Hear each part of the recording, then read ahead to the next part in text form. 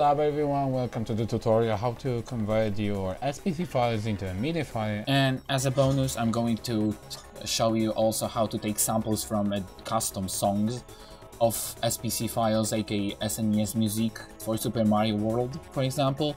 So let's just open Foobar and select one of the songs. This time will be Chemical Plant Zone from Sonic the Hedgehog 2. As you can see, it's sampled, it has custom samples, so that's really good for us. Can I look at the details? Chemical Sonic 2 SPC. Okay, this is the song name. This is that one, we sampled. Also, Winamp can play SPC files, but you have to have an extension for that. And you can see it plays properly, but the difference between Foobar and Winamp is that Foobar loops and basically plays the song as it's supposed to play. But anyway, so yeah, we need a couple of programs for everything. So we need a program to open MIDI files, like Audacity, for example. We need a program to edit MIDI files, for example, FL Studio, and we need open MPT for I mean copying the samples from the song to files, and a program to open SPC files itself. Other programs that I'll use will be in the description, so check this one at the bottom. So yeah, we have this song, Chemical Plant Sonic 2. Let's just go to SPC to MIDI program, and yeah, I'll open this program. It's so small, as you can see. So yeah, let's go to SPC and select our file that we want to convert. In this case, will be that one. It can sound wacky because yeah, this is how interpretation works in this program, but it works. So for example, I can change some samples.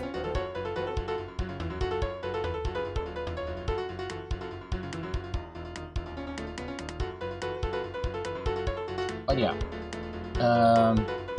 as we played around a bit with this, we can actually convert that. So file, save MIDI, it won't be in the SPC, we need a specific folder for that. Converted, and no, it will be SPC to MIDI, where we have some songs.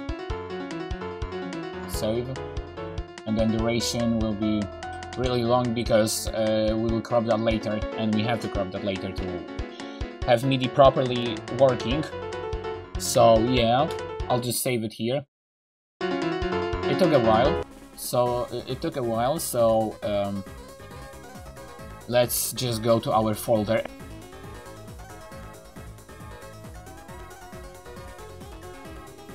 And this is that one, this is the MIDI file. In a Windows Media Player, it will, I guess, play properly.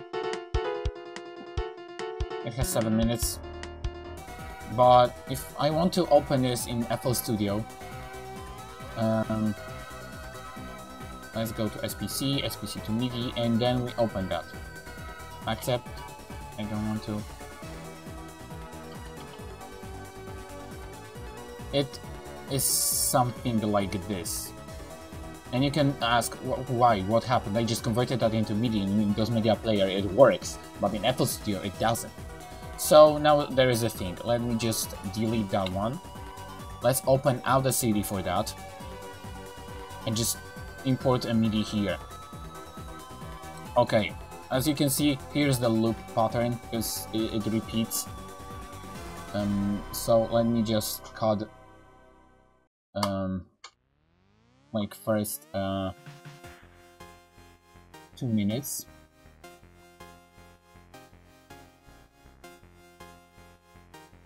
And yeah, this will be our pattern that we will use later. And as we have this, oh wait, I have to do reverse. I need to crop the part that I don't want to, so let me just crop that and delete. Okay, and now export MIDI, and now here is our SPC to MIDI. and then chemical plant zone sonic 2. Edit. Okay, it's exported right now, and now, as we have this converted in a proper folder this time, now we can import that to FL Studio. So open FL Studio, export, import MIDI file, no, and SPC to MIDI and chemical plant zone sonic to edit. Accept, I don't want to, and just wait. And now your MIDI file is properly imported to your FL Studio project. As you can see, there's a lot of things here. And it works. And you have also channels that this MIDI uses, and you can see the check mark of which channel is actually used. Because you have 16 channels, like most of the time, from previous projects that I did. So, for example, 10, and this is something like this. Channel 3. It's a piano. And okay, this is the first part, how to export SPC to MIDI. Now let's just move to how to take samples from it. Because, okay, you might want to use samples from SPC files. Well, we need a couple of programs for that, or at least a couple of steps to make it. So, firstly we need SPC to it. I need to copy the SPC file to the folder to make it easier. It, and then just paste. This program doesn't work like as an executable itself, because yeah, it's nothing here, but you just have to drag this file and open with SPC to it. And it's imported already. This is the tracker audio file, so basically you can open it in literally Milky Tracker or any tracker to open Amiga files.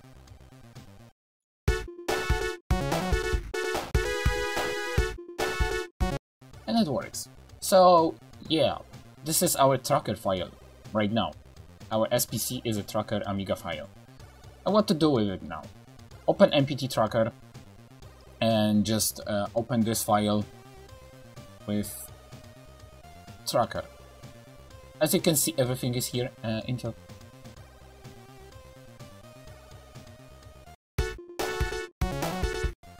Okay, and now we need samples. We have samples. They are actually, let me look again on the Milky Tracker file because we need numbers. It has 16 patterns.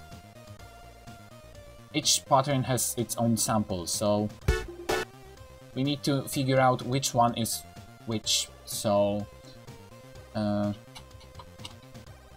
need to look on this. Okay, second is nothing here. 3, 4, 5, 6, 7, 8.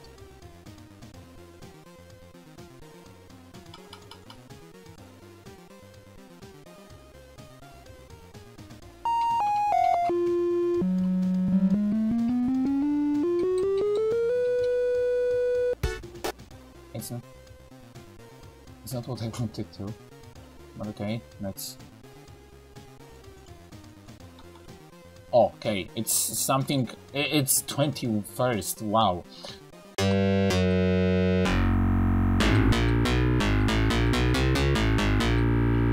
Okay, this is the 21st, 22nd.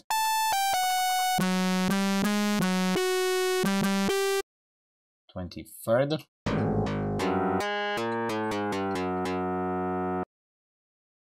Let's check 24th.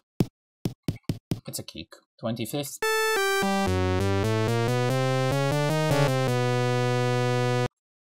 26th. Clap. 27th.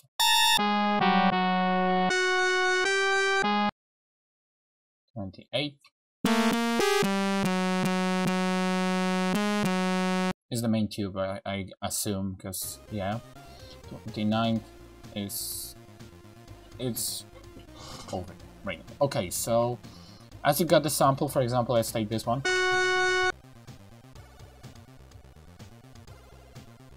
And you click here. Oh, you can also save all. No, it's in a flag. And just click save. It will be in a flag.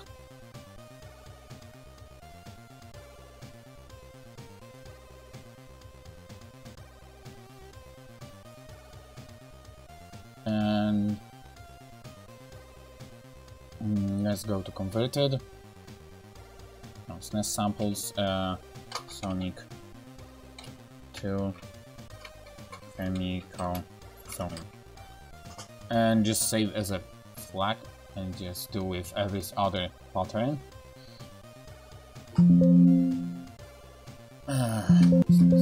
We need to change the names because, yeah, this program just saves the name of the program. Save 25th. Okay, and we have this done. And now what about getting into FL Studio and import the samples? So you just open the sample that you just already converted as SNES samples, and this is those are the files.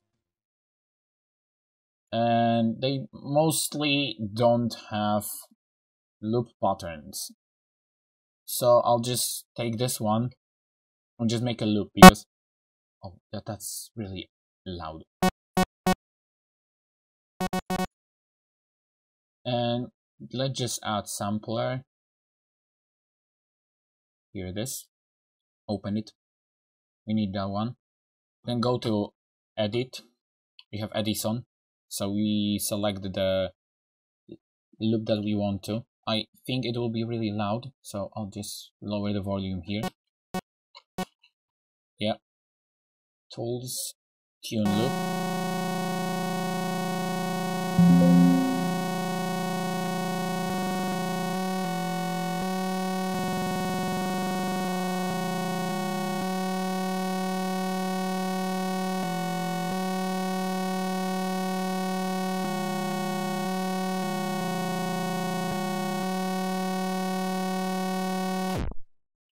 Okay, that was really annoying and loud, but yeah, I'll mute that part for you because you don't have to suffer then. This is something like this. And okay, select the sampler here, click tools, send to selected channel, and it's here as a loop. Use loop points, okay. And now we can replace one of the channels here.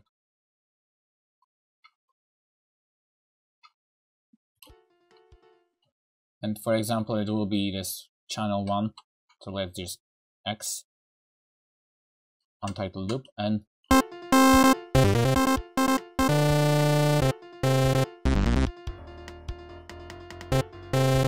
it sounds terrible, but you can play around with that. You know how to do it. It just depends on you how you will use it. So yeah, this is entire tutorial how to take samples from song, how to convert to MIDI, how to edit that to work, and other stuff like this. So I hope you can make a usage of that. See you on the next tutorial.